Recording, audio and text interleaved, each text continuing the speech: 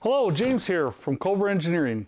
Today we finally finish up the crank stud modification video where I show you how to drill and tap the crank to accept the larger stud. We install it on this engine that's going to end up in this car eventually, I promise. So let's dive right in and get going.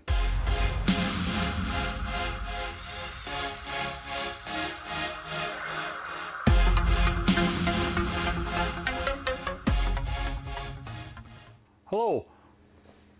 So here you can see we got our crank, we got all the tools we used, the hardware, and a normal ARP harmonic balancer bolt. As you see, the problem is very simple. This bolt only goes this far at best. Then there's a washer and sometimes the dampener's out a little bit.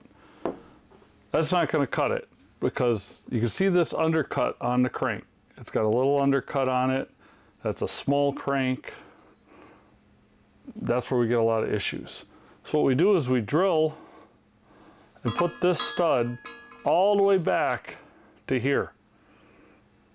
Now we're pulling back here, not up here, when we tighten that dampener down.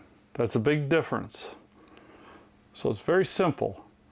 You're using a 9/16 drill, and you're taking this out. You're taking all the old threads out. You're bringing that back. I'll put the drawing up to show exactly. This, of course, will be on cobratechtalk.com. And then you're using the drill for the tap. And this, you're trying not to break into this oil main, but you might. Not a big deal. You know, and then your 9/16 12 tap. And you're tapping back here.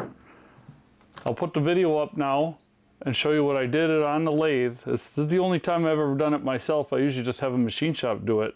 It was actually pretty easy once you set up the steady rest. So here you see I'm starting with the 9/16 drill. Basically just pecking away at it. Getting that steady rest, dead nuts with a dial indicator is what's most important. This hole needs to be square and straight. I got it marked with tape how deep. Once I hit that, move on to the 31/64. This is the one I decided to use for the tap that I had.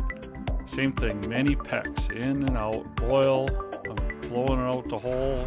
And here I'm trying to determine, I was also trying to determine if I went through. I started that tap in the tailstock to make sure it was straight, about 2 threads, and then moved to a hand tap so I could feel it and make sure I didn't snap that tap off. Here I pecked with the tap in and out just like the drill. And then the only other thing you're going to have to do is this washer. I'll put all these part numbers on Cobra Tech Talk also. It's going to be too big a diameter most likely. It's the right inner diameter. So you might have to cut the OD down depending on your dampener. Or if you have this washer, you can open the hole to a 9/16.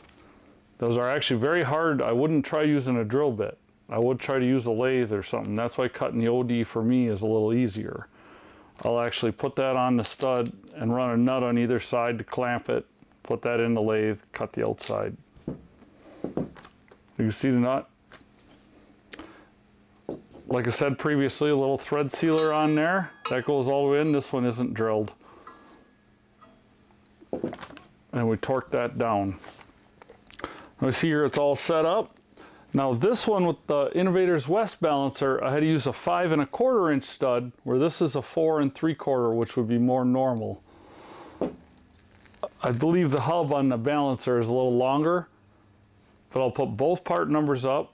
It's about a 1/2 inch difference, not that big a deal. A little bit sticking out here, but because we don't have the stock lower pulley, we don't have to worry about any interference in the middle.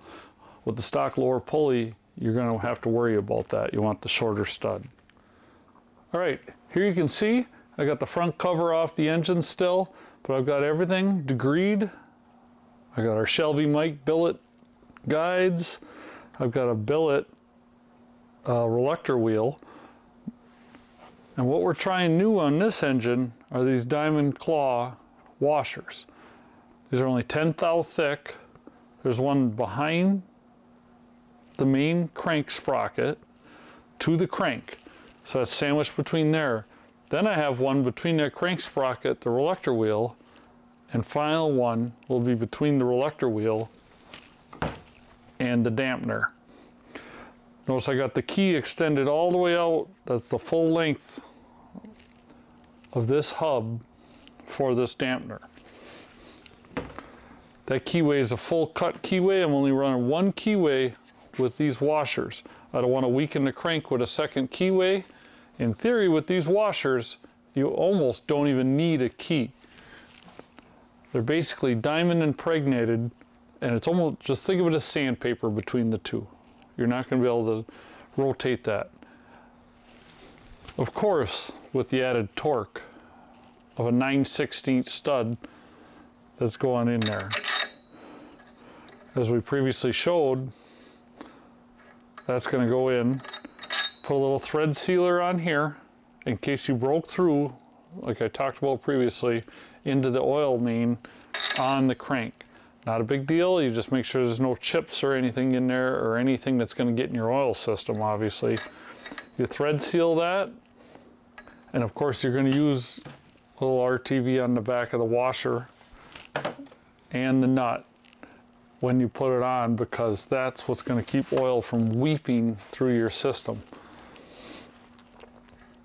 Now I'm going to put the front cover on. Don't forget your dabs of RTV and 4 spots. Actually 6, not including the valve covers. But these 4 are regularly forgotten by people, because you can see where the head gasket gap is there. Don't forget that when you put the front cover on. All right, here you see I buttoned it all up. This isn't a video on how to put a front cover on. I think you can figure that out. We didn't need all that. How to put a dampener on. Use the appropriate tool. Don't use the impact. Or at least don't tell anyone you use the impact to put it on. I use thread sealant on the stud, and the stud is tightened by hand, not torqued into the crank. RTV on the back of the washer and the back of the nut to the washer. We don't want any oil seeping out of there and thinking that we got some serious issues when it's just we forgot to put the RTV on there, or silicone. And I run that nut down, and then I used 2 old bolts on the back of the crank from a flywheel or whatever you got, and a nice pry bar. And I wedged between those 2 nuts and the standoffs on the back of my engine stand, and I propped it really good, and I got 160 foot-pounds of torque on that. That's ARP's general torque rating for a 9/16 stud. Now remember, we got this diamond claw sandwiched in there at 160 foot-pounds between this, the reluctor wheel, the crank sprocket, and the crank itself. We got one full-length key, full length, all the way front to back on all those components independently. That's a billet steel boundary crank gear. We got a billet steel reluctor wheel, and we got a billet steel hub on our Innovators West balancer. We got a chance. We all know the cranks are too small on these engines, but we got a chance. And this is the best we could do short of making a billet crank, and we all know we don't want to spend that kind of money. This is going to be a lot more cost effective. Well, there we go. We got this engine all together. We got the stud in there. We're not going to let this blower break that crank snout off, are we? Well, we gave it a chance anyway. The best chance we could without going to a billet crank or anything extreme. I sure appreciate you watching, and as always, you can write me at james@techtalk.com and make any suggestions for videos, and I promise I'm going to try to get a lot more out. I've been really slacking. Sorry about that. Thanks for watching.